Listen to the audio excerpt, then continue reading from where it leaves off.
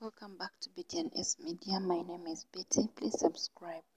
There is a gentleman who is not known that killed a traffic officer at Luweero checkpoint and left others heavily injured, as you are going to watch in the video later on. I also have a Chotera police that arrested Rogers Mokasa, who accepted that he killed his mother Hamiat Namayanja and buried her body behind their house, and also killed his father Chimuli Charles and dumped his body in Bukoma Nsimbi. All this happened in a village called Nsambya Kiti in Kalisizo.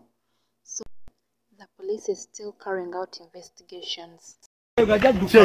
Ngayambadde ku jacket ogudduka ngakuta ekisomo na ekisomo badayambadde jacket fe lugambo ki ekiri wano nenga motoka bazigase bagamba uyo ngane omusajja badduka ki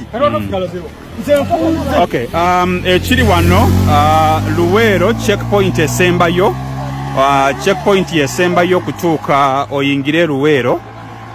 Ekiri wano ku checkpoint bulijjo we tuyita naye owa traffic ayimiriza owalole eno gye mulaba bebamu kuba traffic wano betumanyi ku checkpoint eno bulijjo, naye bwamuyimiriza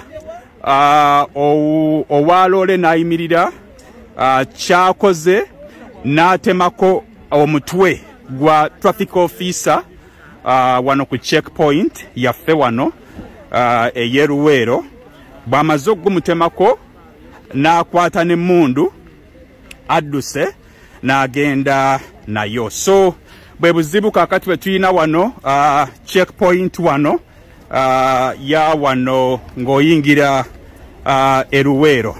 Loole gye mulaba wano gwe omuliro gwe mulaba, ebbugu mulingi nnyo wano, sisobola na kuyisaawo emmotoka nga kyembadde ndowooza okukola because eyange ya petroli, naye kino omusajja omutemu kyakoze sinnaba kumanya mawulire malala mangi nnyo gagenze mu maaso, naye nga akoze bubi nnyo. Atemyeko omutwe gw'owa traffic n'amuggyako n'emmundu n'adduka n'omutwe, mawulire genfunye wano.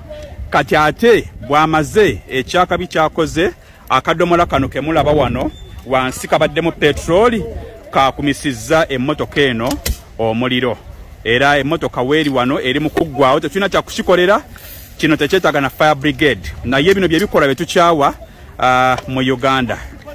Ekibira kyaffe kino bwe tunaamukwatako tujja kufuna ekyokukolebwa, naye katujja tukola security bulungi for God and my country.